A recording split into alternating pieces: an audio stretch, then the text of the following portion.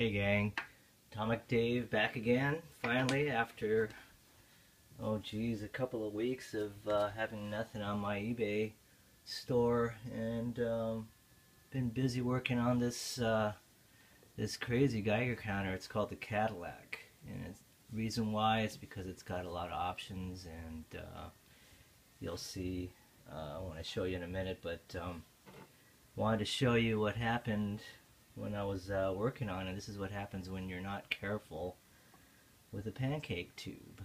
Yeah, see? That's what happens. I was working on the kit, and my cat came into the office and meowed, and I looked over, and then I set the sucker down, and you never ever place this down with a mica face down.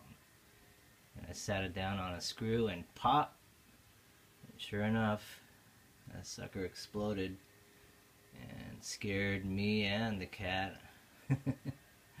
But anyways, $100 lesson to learn. I just thought you'd like to see what it looked like on the inside. It's kind of neat.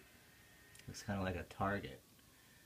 The crosshairs. But anyways, here we go. It's kit number 74 of the DIY series of the Geiger counter kits, and this one's coming with a Pelican case because it's got the pancake, yeah, delicate pancake. So here it is, and got the nice fitted foam, and here it is in black, the Cadillac. Let me just show you a few things about it. It's for one, it's done in black. I haven't done a black one in a while, but it's got the Ludlam screen, stainless steel, nice handle, and wireless remote control, like the other ones I've been doing in the Plus series. But difference between this one and the other ones is it has an SD card for data logging, recording, and then it also has a built-in GPS, which will put satellite coordinates onto the SD card when you hit the log button. So anyways, here's a nice big power button. Comes on.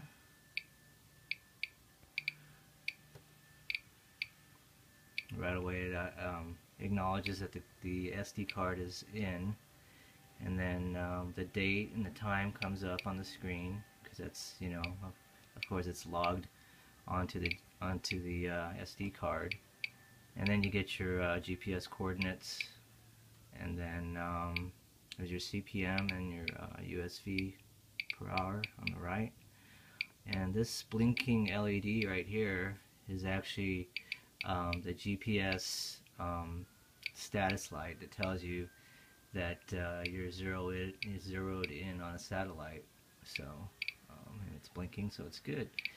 And then right there is the that's where the wireless remote control IR is, and we have switches for the backlight, where you can still see the display pretty nicely. This display is a gray background with the black type, so you can still read it pretty good with the backlight off. And then this button here is the is for writing to the SD card. So whenever you push that button, it'll tell you logged, which means that it's written to the card.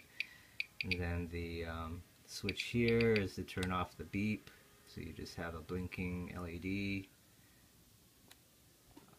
The switch here is for your alarm, so when you reach your threshold point, if you want just a silent alarm and just the LED to come on, then you hit the mute switch there.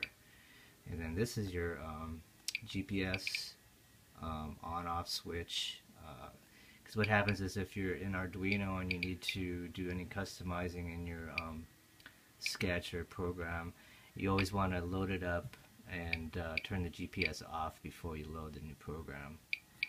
And then this button here is a new one. It's for I've been using these smaller buttons just because I think they're a little nicer looking, a little smoother, and not really necessary to have a big honking momentary switch. So this one here actually turns it from the normal display mode to dose mode. So if you hold it down, it goes to the timed scalar mode.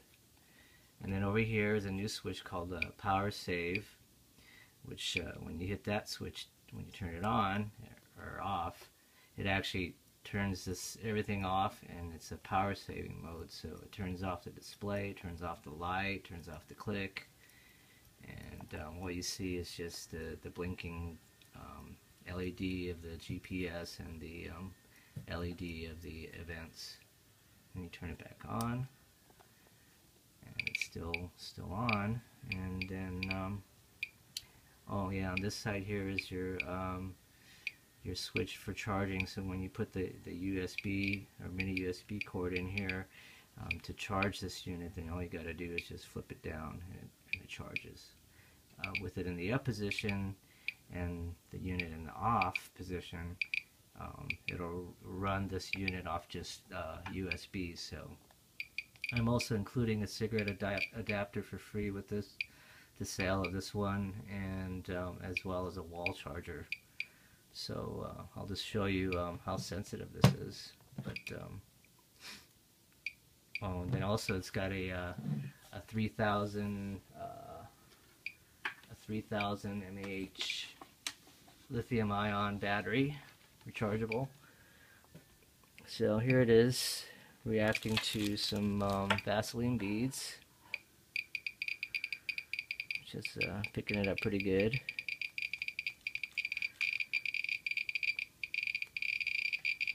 I have it set at 150 CPM for the alarm, but see, you can see there's the alarm going off, and then there's the mute for the alarm.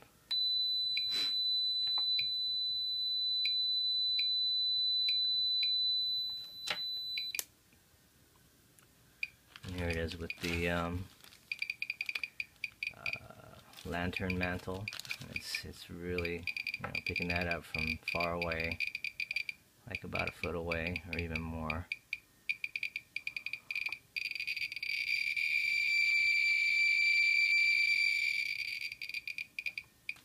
And here's of course the cesium-137.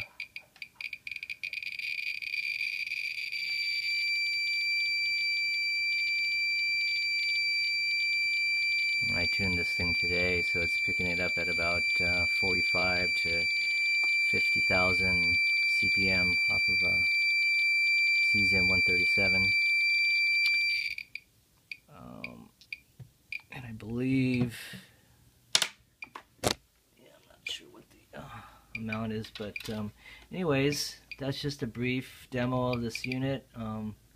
I'm still going to run some more tests on it because I just want to make sure it's nice and ready to be sold. And I'm going to be putting it on eBay sometime in the next couple of days. And I'll probably be selling 2 of these units, maybe 3, but it was a hard one to build, so the price is going to be a little bit on the higher side than normal. So anyways, it's Atomic Dave, and thanks for watching.